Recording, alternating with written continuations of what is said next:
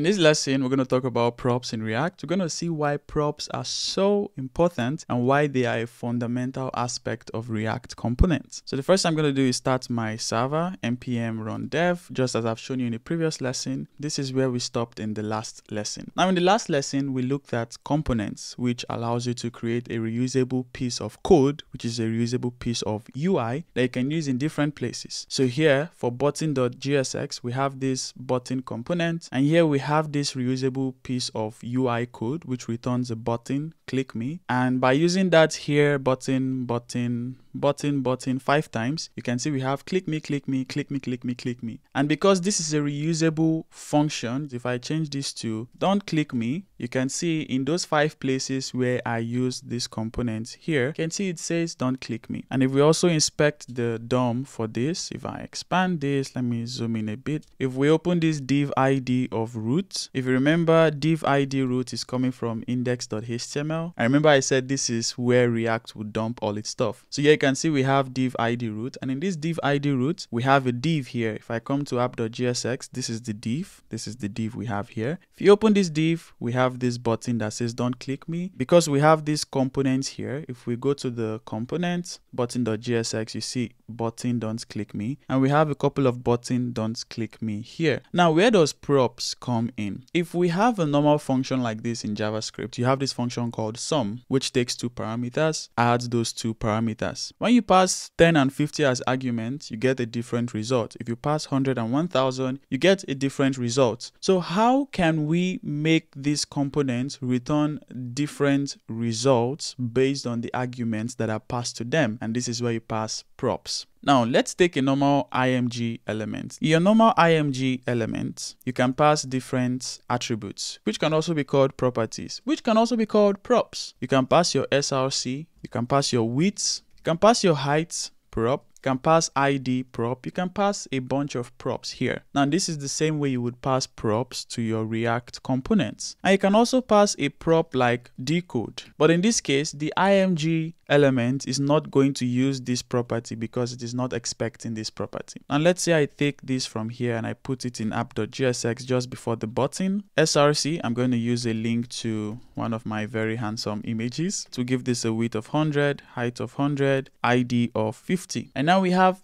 this image here, right? And if I pass a different src here, I have a different image. So I can use this img tag in different ways by customizing the properties. But for this Deeecode property, the img element is not going to use it because the img does not expect anything like Deeecode. Well, this is how components also work. So for this button component, I can pass any property that I want to pass. I can pass a label property, click me. For this second one, I can pass a label property, submit. For this third one here, I can pass a label property, hello. And let me comment these 2 buttons for now. Now by passing this property here, which is prop, to this button component, you can see that the button is still saying don't click me. You have not yet informed this button component that it should expect a label prop. Just the way with the Deeecode, the img element was never informed of a Deeecode prop. That is the same way our button component currently is not informed of a label prop. So now we can go to this button component and we can tell this button component that you should expect a label prop. Now how do we do that? Remember when you call sum previously, you can call sum with 10 and 100. Now this is the same way you are going to call button like this, button, and then you pass your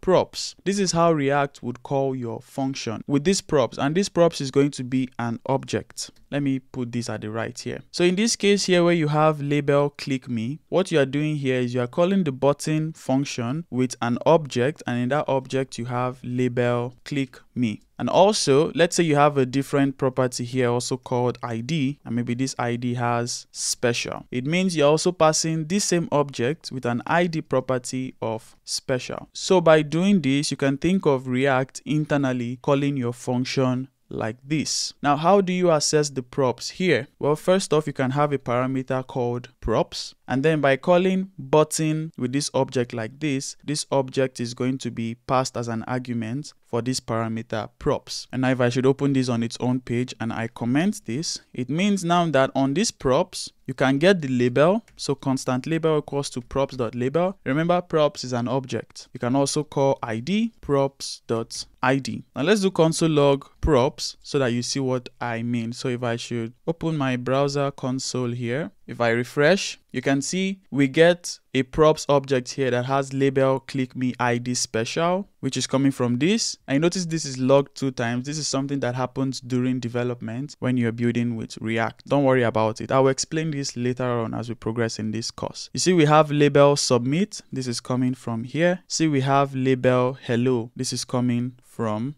here. If we go back here, like I said, it's just like you are calling the button function like this and you're passing this object, and now we can access this object based on this parameter props. Now let's say I want to show this label in place of this don't click me. Well, I can take off that text. Now if I should just put label like this, well, you see we only get label because React sees this as just a text. Now how do you tell React that I am referring to this label variable? This is where you have your open and close curly brackets. So you have your open and close curly brackets. This allows you to embed JavaScript expressions in your component. Your expressions can be strings, numbers, conditional operations, anything that classifies as an expression in JavaScript can be fit here. So here we can pass the label, which is a variable expression. And now look, if we come back to app.jsx, for the first button that has a label of click me, you see click me here. For the second button that has a label of submit, you see submit here. And for the third button that has a label of hello, you see hello here. Because we're able to pass all these things as props, we can extract those properties from this props argument, and now we can embed this here, which also means that for this button, because HTML button elements have ID, I can say ID have my equal to, and I can use this open and closing curly brackets again since I want to pass a variable, and then I have ID here. And now if I should open the console, if I come to elements and I come here, you can see the first button has an ID of special. So if I come here, because this has an ID of special and we extracted it and put it here, you can see the first button has an ID of special. But if you notice, the second button doesn't have any ID here. And why is that the case? Well, that is because we didn't pass any ID prop here. So there was nothing to extract here. So here I can say ID something else, and now you see the second button now has an ID of something else. And for this third button here, I can have an ID and I can say how are you, and here you can now see, because I pass this ID prop here, I extract the prop here and then I assign it here to the button. You can now see we have button ID how are you. So this is how you use props to create reusable components in React. You have one component, and by passing different props, that component can show different things. Now coming back to these examples here, if I should uncomment these two button components, you see we get these two empty buttons here. There is no text, and that is because we didn't pass any label to the button. So how can we define what we call default props? Default props is just like saying if this component is used without this prop, use this default value instead. Now how can you do that? Well, here you can use the nullish coalescing operator to say if props.label is not null or undefined, use props.label, else use default. So the nullish coalescing operator allows you to check whether a value is null or undefined. And what you're saying here is that if this is null or undefined, use this, but if this is not null or undefined, use this. Now when you don't pass any label here or pass any label here, when you're trying to access props.label, just as you have with objects, if you have an empty object like this and you try to access obj.type, obj.type is going to be undefined because there's no type property here. So you can think of it also like this: if you are passing props and you're not passing any prop, that means you're passing an empty object. So when you do props.label, it's going to be undefined for this, and then you return default. And now if we come back here, you can see that these last two buttons now have default and default because we didn't pass any label. But if for the last property we pass a label prop and we say yo, you can see now that we have yo here, but this button still has the default value for the label prop. Now, when it comes to props in React component, you can pass strings as we are doing here, but you can pass different types of values here. I can take this line off. As we have already established, props allows you to send value from one component, which is the parent component, to this child component, and then that child can use those values to do different stuff. But you can pass different types of values. For example, we can come to heading here and say that this heading should have an items prop, and because I want to pass an array, I cannot just do array 1, 2, 3 like this. Array is something specific to JavaScript. If you want to pass expressions like this to your component, you wrap it in curly bracket like this. So you have your curly bracket. This is not an object. This is just a curly bracket that says I want to pass a JavaScript expression, and now we are passing this array here. If you wanted to pass an object, you would have to do 2 curly brackets. So the first one is saying I want to pass an expression, and then the second one is the actual object. But I'm just going to return back to array. So you can pass an array to this items prop to the heading component, and now we can go to this heading component and tell this heading component to expect an items array. So here I can say const items is equals to props.items, and now if I should do console.log items, if I open my console again, you see we get 1, 2, 3. This is coming from here, 1, 2, 3, and we also get undefined here. And why are we getting undefined? But that is because we use this heading component 2 times. We used it here and we used it here. The first time we used it, we have an items prop, but the second time that we use it, we don't have an items prop. So when you do props.items, it's going to be undefined, and that is why you have undefined. So now we can go back here, and for the heading, we can pass another items, and we can give this items. Oh, we have to have our curly brackets first, and I can give this hello, hi. And now if we come back to the console, we have 1, 2, 3, then we have hello, hi. So like I said, you can pass props of different types: arrays, objects, booleans. In fact, you can also pass functions. And let me show you one example.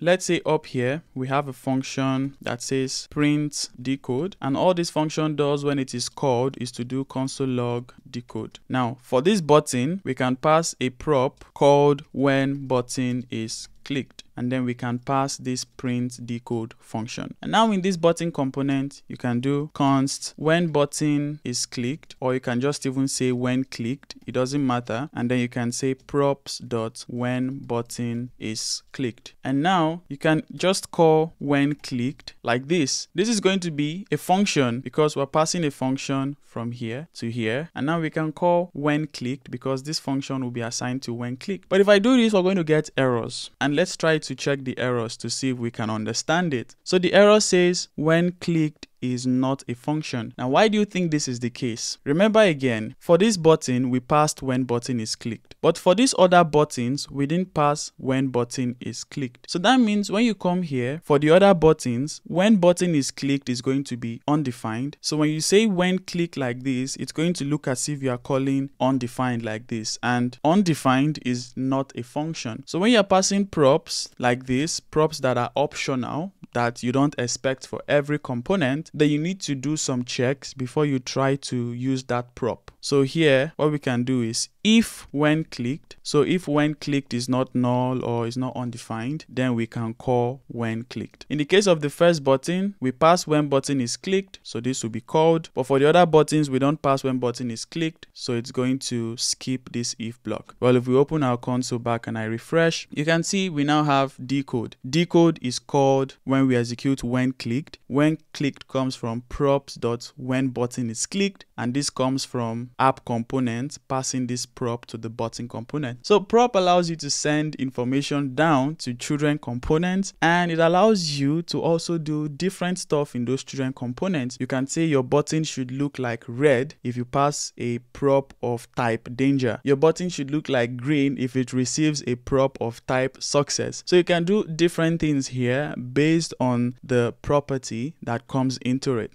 How you would often see developers define props in their components is that they don't have props like this, then they now have props.items. Instead, they use object destructuring. And you can use this in 2 ways for your props. The first way you can use this is instead of having const items equals to props.items, since props is an object, you can instead destructure props, and then here you get your items. So this line is the same thing as this line. The only difference is that you're using object destructuring to get get the items property. Another way you can use object destructuring is that instead of having your props here, since you already know the props is going to be an object, you can do your destructuring right here. So here you can have your destructuring and then you have items like this. And if I should do console log items, if I run this, you can see these items 1, 2, 3. I can see these items hello hi, which is coming from this heading and this heading. If I go to the button, we can repeat this same thing here. So for these props, I'm going to destructure it from here. I can destructure the label prop, the ID prop, the when button is clicked prop. Now in this case, I want to rename when button is clicked to when clicked. But since when button is clicked is what is coming from our components here, then with object destructuring, I can use a colon to rename this to when clicked. Then I can also comment this label and comment this ID here. And now you see we get the same thing. The only difference is that we did our destructuring from here. Now for this case of the label, remember we have a default value here. We can also define default value here by doing equal default. So what this means is that if you don't pass the label prop, we're going to use a value of default for label. You get the ID prop. Here we get the when button is clicked prop. We reassign it to a variable called when clicked. So this is how you'd often see it. Instead of having props.this, props.that, you just destructure it directly from here. Remember again, if you pass a prop like Deeecode equals, let me pass a number. I have to use curly brackets because number is a JavaScript expression. If I pass 50, the button component is not going to do anything with Deeecode 50. That is because you have not told the button component to expect a Deeecode property. But here we can extract the Deeecode property and then we can come here, use the Deeecode property for something, or we can even put the Deeecode property in this button. So after putting the label, I can put Deeecode and see now we have click me 50 because we have Deeecode here. If we didn't tell the button component to use that prop, it is not going to use that prop. That prop is just going to be here. But now we have told the button component to use it, and now we have Deeecode here, which is 50, and I can also pass a default value for